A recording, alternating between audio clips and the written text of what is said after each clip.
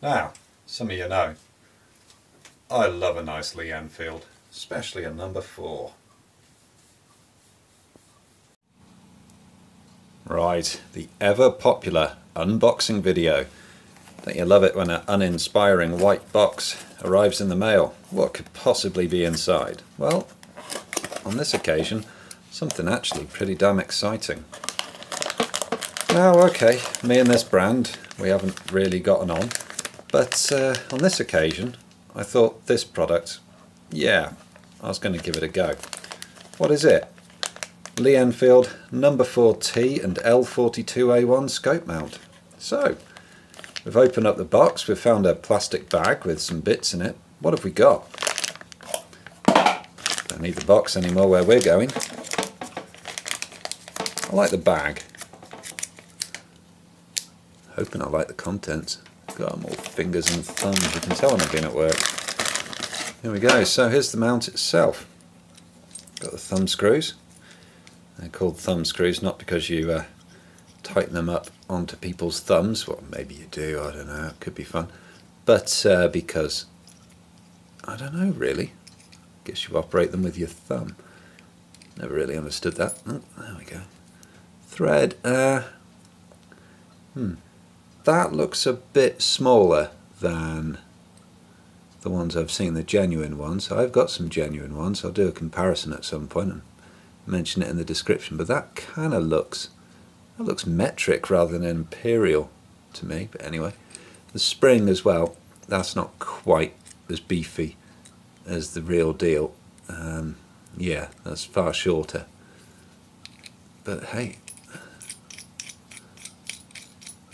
there we go. I like the way that's been done, so as you can't lose it. It's great. Up front, same deal. Yeah, same thread. Almost looked bigger to start with, but yeah, same thread. So you've got this recessed hole here, the front one goes into, and then at the back it's flat, and that's for the pads, which we'll get onto in a minute. So, there we go. Not sure, and these are, okay, they're not sort of true to, like, how can you put it, historically accurate machine screws, but they look alright, you know, they don't look too bad. It looks pretty concentric, it doesn't, yeah, that looks pretty good. Got the correct little cutout there for the scope to actually locate into, so yeah, alright, looking good so far. Very nice and strong, and it's actually got the correct shape here. A lot of the replica ones are just completely flat there, whereas this actually has this thicker part there. So yeah, very good, well done. Would have been nice to have seen something stamped on there, something, you know, even mock historic, but plain sometimes is better than trying to fake history. A lot of the genuine ones would actually have had numbers stamped in here, and that was so as the top rings were always fitted to the correct part of the mount and the correct mount itself. But you know, you can't fake that sort of thing. You can't make a stamp on a new part look old, so it's better sometimes to just leave it plain. What else have we got? Yeah, I like that. What else have we got? So, we have another bag in the bag.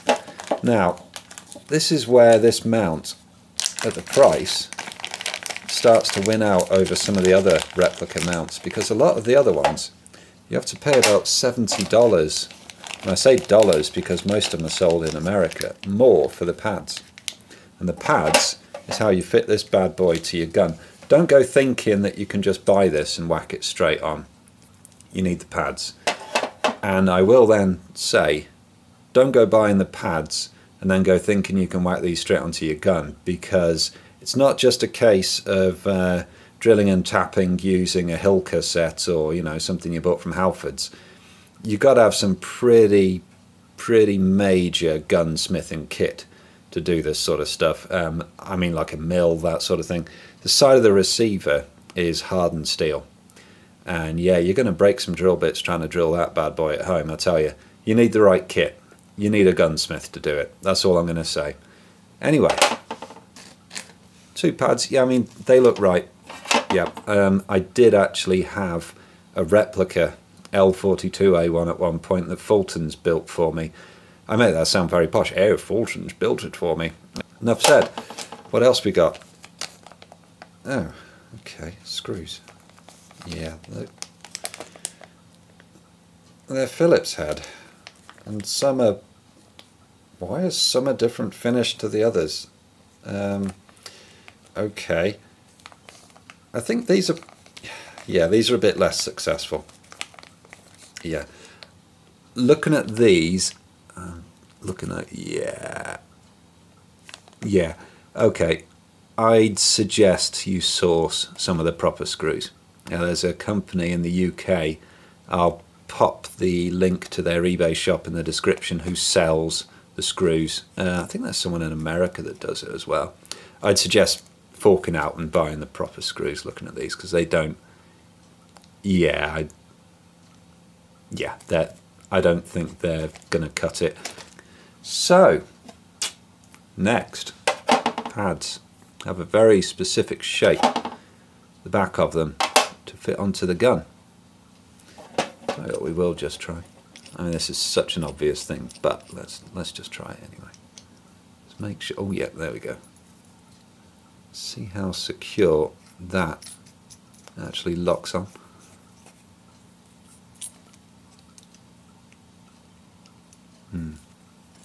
Okay. Yeah, I've got to tighten it up a bit. There we go. There's still a bit of play in that. Yeah, that's as tight up as you can go by hand, and that's the thing with thumb screws, you can only go hand tight with them. And yeah, there's a bit of play there. There really is. So it's not really going in a long way. I think this goes back to these springs. As I said, they're not the right springs, and I mean, you can see that one's actually come off at an angle. Let's just try undoing it. I mean, obviously in a combat situation you wouldn't be wanting to try and mess like this. There we go. No. That's... yeah, it's not ideal. Hold on. Hold on. Wind it all the way through.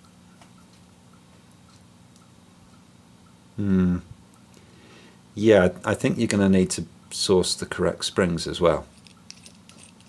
Yeah, that's really not working for me.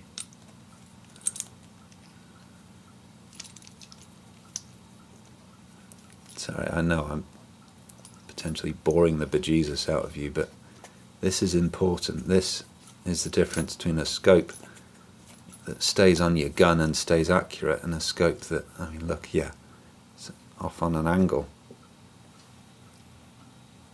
Okay, well, that is something that would require a bit of fettling, I'd say.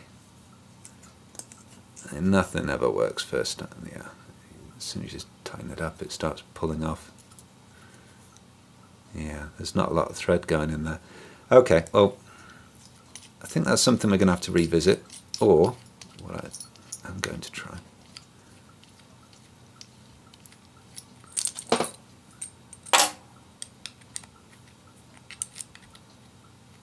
Just try without the spring, just to see. Again, going off on an angle.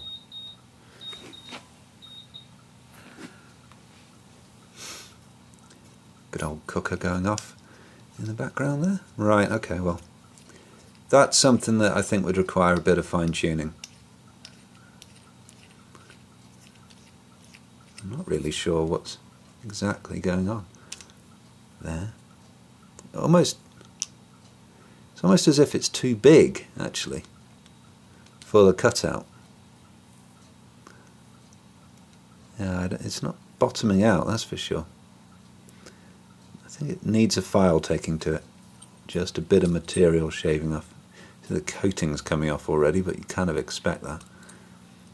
Speaking of this coating, I'm trying to work out if it's phosphate, parkerizing, what it is really.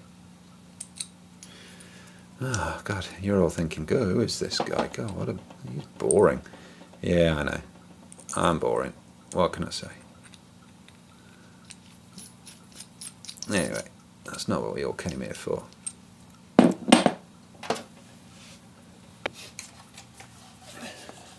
This is what we came here for. Lee Enfield No. 4. Now this one, much like Terence and Philip, is Canadian. There we go.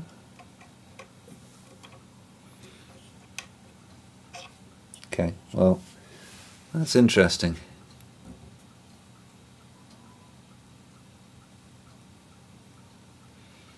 Just trying to compare, really.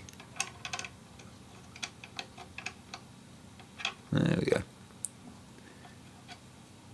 Just clears that web there. So if that's on there, as it should be, the second pad goes back here.